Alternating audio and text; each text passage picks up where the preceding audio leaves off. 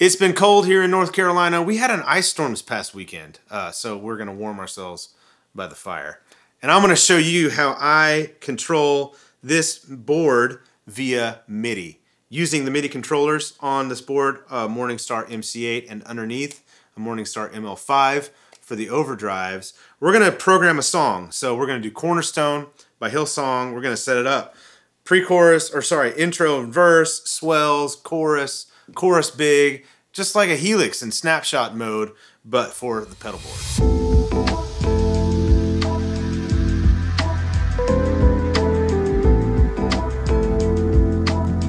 So what is being controlled on this board via MIDI? All of the overdrives, the DD500, the H9, the two smaller Eventide pedals, the black hole and the micro pitch, all controlled via MIDI. We're going to program all that. This is an MJT, Thinline Telecaster, Porter vintage Tele pickups. Running this board out in stereo into a two third power amps, the dual Citizen using the Vox AC30 voice channel, and the Dreamweaver using the Plexi voice channel. The dual Citizen running into a UA aux, the Dreamweaver into two Notes Captor X. Both of those being recorded direct into Logic. I like to refer to this as my budget rig. Okay, so let's get started. I'm going to show you how I program one or two sounds with the MC8, and then off camera I'm going to program the rest of it because it's just the same thing over and over and over again. Then we'll go through the different sounds to show you kind of how this all works, and at the end we might do some conclusion about like why would you spend $350 odd or way more for a controller like this, you know, to control this stuff. Like, what is the benefit for you? And I think there are quite a few. And then we're also going to film a playthrough video for Cornerstone using this whole rig so you can see it in action. That will be a separate video. Let's jump in. Sound number one is the intro and verse sound. It's like an ambient clean thing. You hear it on the album. It sounds like... Everyone knows this song, Cornerstone, Hillsong. All right. I have done a few things. We're going to jump into the Morningstar editor. It's connected to my computer via USB. I've done a few things in prep. So the first thing is I have edited this bank and named it Cornerstone. I have set an action for the controller. So the Morningstar is connected to all these pedals via MIDI. So we can send MIDI clock. So Cornerstone is 71.5 BPM. So when we enter this bank with the controller, it's going to send tempo information 71.5 BPM. Basically, that's telling the DD500 what tempo to set all its delays at. We've saved it. Done.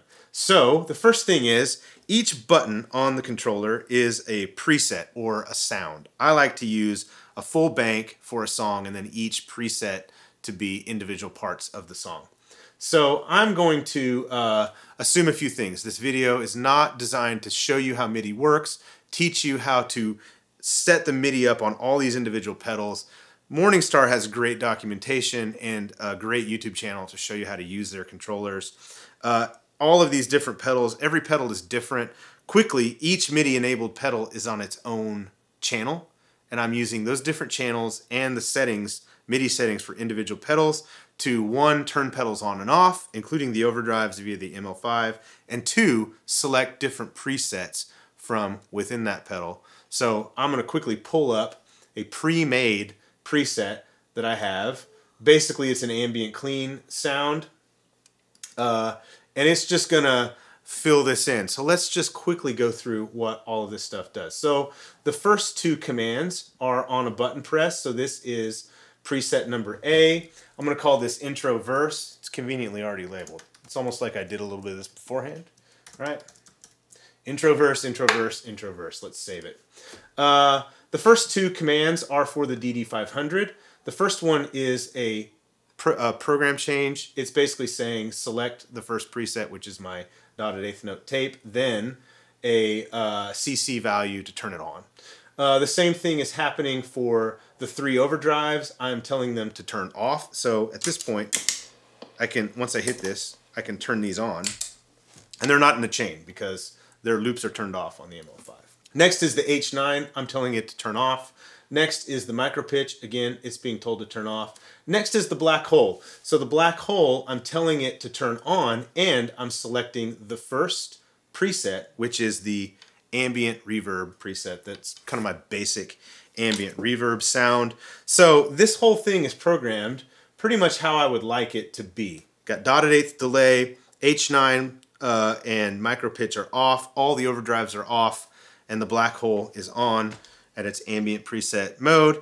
It sounds, well, first of all, let's bank out of here and then bank back in, because that is going to send that tempo information, right? So here's the previous bank, okay? And then we'll bank back in. So we've banked back into Cornerstone. DD500 is set at 71. I don't know why it didn't go 71.5. If you look over here, we're telling it to go 71.5. I don't know, maybe that's a bug with Morningstar. 71 is going to be just fine for the purposes of this demo. Here is what that whole preset sounds like.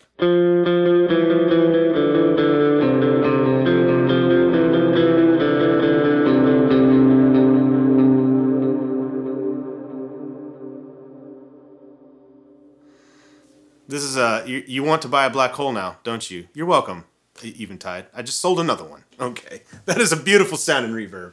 All right, so I'm just gonna do one more setting, because the next sound that I'm gonna want in this song is like what you would play during the first chorus. It'd be like a big swells sound, right?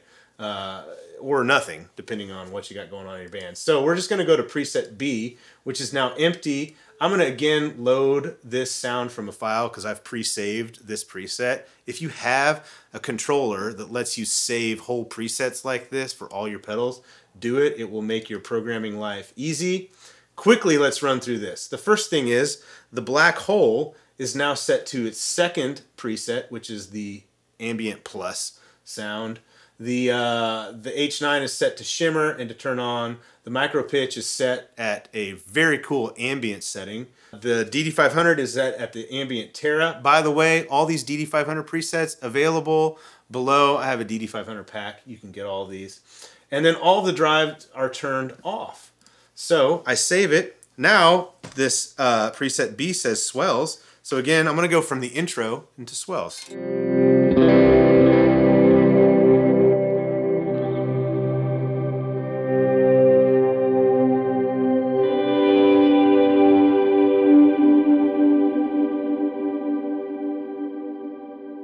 Beautiful. All right, I'm going to program the rest of this stuff off camera. We'll come back, talk about how these different sounds change, and then we'll talk a little bit more about this MIDI controller setup in general. I've finished programming this whole song in. Let's go through the different presets and show you these sounds. We heard verse and swells quickly again. That's basically ambient clean tone and swells.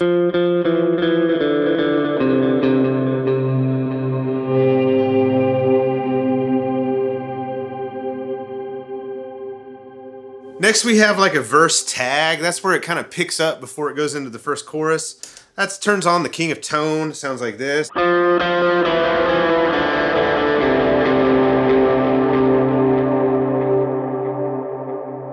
Then we hit our chorus big sound, which is the duelist coming on. So it's like basically our main big rhythm sound.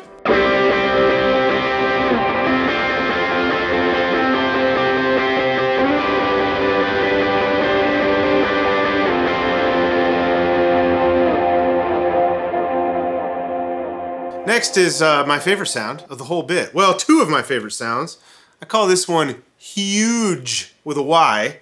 It turns on the fuzz and the pog and all the delay and all the reverb. Nick and I both agreed. It's glorious. So it's basically like the big lead sound of the song. I'm going to come out of the chorus and play it. And I think you'll agree with me that it's appropriately named, right? So here's the chorus.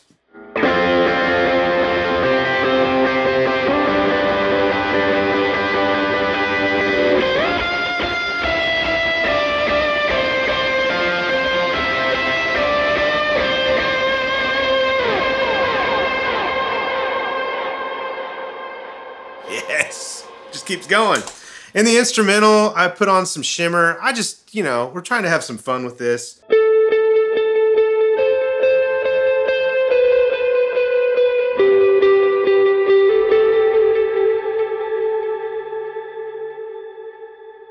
What I love about the Eventide shimmer is almost every other shimmer I've ever heard, it's way shrill and harsh if you're not careful. Eventide's shimmer algorithms are just so warm and lush. And then there's a big instrumental build, which is just like a big rhythm tone that you can use to play that kind of same part as the song builds.